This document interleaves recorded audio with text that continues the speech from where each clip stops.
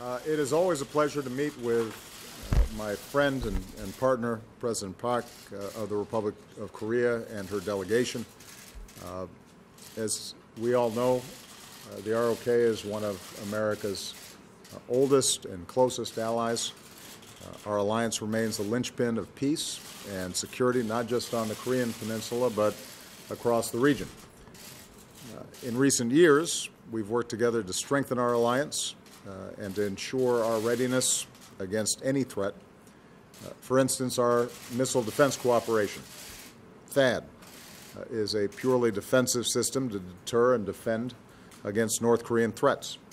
And today I want to reaffirm that our commitment to the defense and security of North Korea, including extended deterrence, is unwavering. We had extensive discussions about the recent provocations by the DPRK, and we are united in condemning North Korea's continued missile launches, including this week while China was hosting the G20. These launches are provocative. They're a violation of North Korea's obligations internationally. Its nuclear and missile programs are a threat to not only the ROK, but to Japan, other allies in the region, partners in the region, and to the United States. So we are going to work diligently together with the most recent UN sanctions that are already placing North Korea under the most intense sanctions regime ever. We're going to work together to make sure that we're closing loopholes and making them even more effective. And President Park and I agree that the entire international community needs to implement these sanctions fully and hold North Korea accountable. North Korea needs to know that provocations will only invite more pressure and further deepen its isolation, but that if it is willing to recognize its international obligations and the importance of denuclearization in the Korean Peninsula, the opportunities for us to dialogue with them are there. And we do not have any interest in an offensive approach to North Korea. We want peace and security for all peoples, but their current behavior has not been ones that are conducive to the kinds of dialogue and diplomacy that both the ROK and the United States would prefer. Beyond the region, our alliance is a global one. We stand together against ISIL.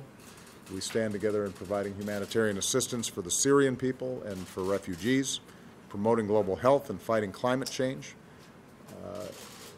The ROK has been an excellent partner in helping Afghanistan stabilize. It has been an outstanding partner on global health and security issues. We talked about the leadership summit that we'll be hosting at the end of this month on refugees and the important contributions that the Republic of Korea are making. And let me just say that as I wrap up over the next several days my last trip to Asia, what a pleasure it's been to work with President Park and her team. They have been steady, consistent partners, and President Park has been a stalwart ally and friend on a whole range of issues, and her steady and wise leadership, I think, has greatly contributed to the strengthening of what was already one of our most important alliances. So I want to thank her personally for the excellent contributions she's made to advancing all the various issues that we've been working on, and I want to thank her team as well that worked very hard behind the scenes to make that happen.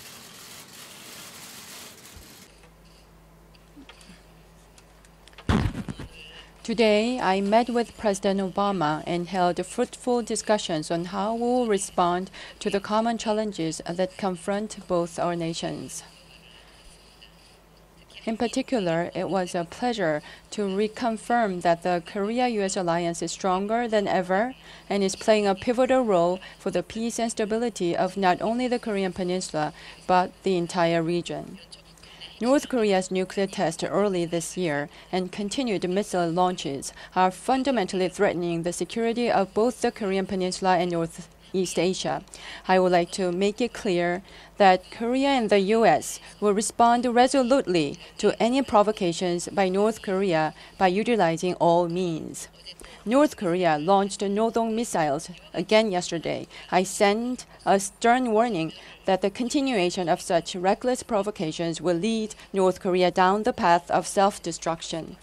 I express my gratitude to President Obama once again for clearly expressing today the unwavering commitment of the U.S. for the defense of the Republic of Korea.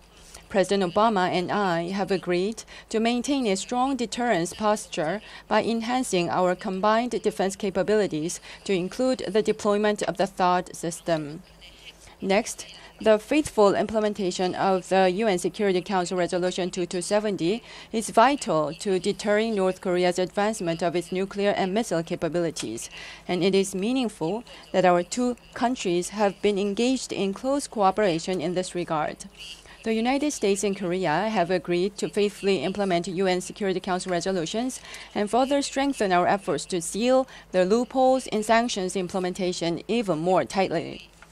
Taking into consideration the importance of China's role in effective implementation of sanctions and the resolution process of the North Korean nuclear issue, our two countries have agreed to continue to communicate with China through various channels.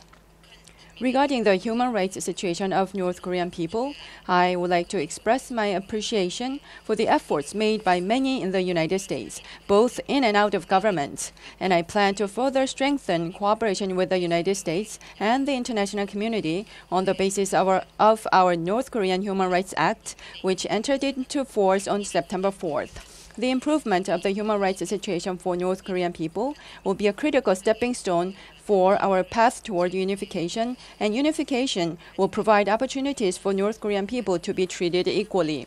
Lastly, in order for the Korea-US alliance to contribute to a greater peace and broader prosperity, President and I have agreed to not only expand cooperation in new frontiers such as global health, climate change, and space, but also expand our roles in areas such as refugees, peacekeeping operations, and development cooperation.